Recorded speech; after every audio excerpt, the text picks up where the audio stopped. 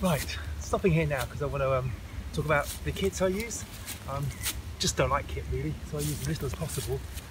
But there are a couple of bits of kit that I think probably I can be pretty miserable without. And I don't know, I think the most important bit of kit is, well, let's get it out now. I'll show you. We'll talk about it quickly and then I've got to get on.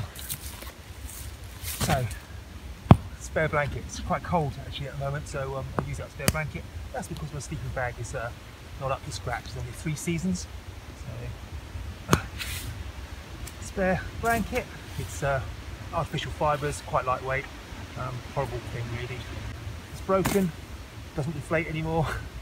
The valve broke. Ground sheet, it's not waterproof. Was my old basher. It's now been relegated to ground sheet. It just keeps the muck off everything.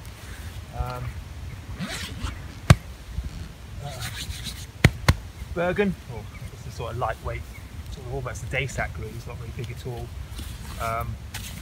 It's my basher in there. Now actually that's probably one of the most important things, isn't it? A bit of shelter, especially if it's raining or really cold, you can back down around you. Bergen liner, waterproof Bergen liner.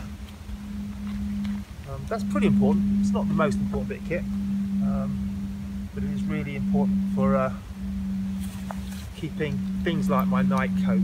This is what I wear at night, and it keeps me warm. It helps, particularly since my sleeping bag isn't really, as I say, very warm at all, being that it's 3 seasons and it's about 20 years old. Actually probably more than that, actually 25. So it's high time I got a new one. I just can't afford one ever. Sleeping bag's inside this. This is a Rab Bivi bag. Now I think actually Bivi bag is the most important bit of kit, especially for someone like me who likes to just travel around lightweight. So I could actually go around just a Bivi bag and nothing else.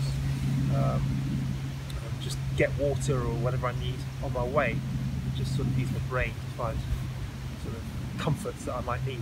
The Bivi bag, super important. It's got a kind of Gore-Tex-like upper. I'm quite sure it's not Gore-Tex, it's another company that Rab themselves have developed. It's probably quite old-fashioned now. And underneath, it's just a waterproof,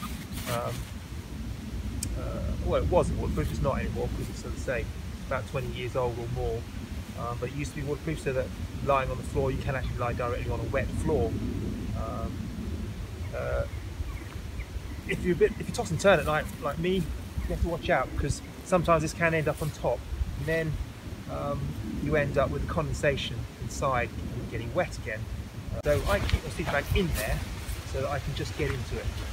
Inside the Rab Bivi bag, it's got a silver sort of lining, so that helps you keep warm a little bit. I have to admit to you, it won't keep you warm if it's a really cold night. It's probably a little less cold than you would have been without it. And certainly less cold still if you're just using, for example, your basher to keep you sheltered and warm. So, in my opinion, this is the most important bit of kit. Well overdue, another one. As you can see, it's actually starting to, where is it? Start to come away a bit. The whole thing does zip right up, so in theory, you can keep your waterproof. You could travel with just the Bivi bag and the sleeping bag.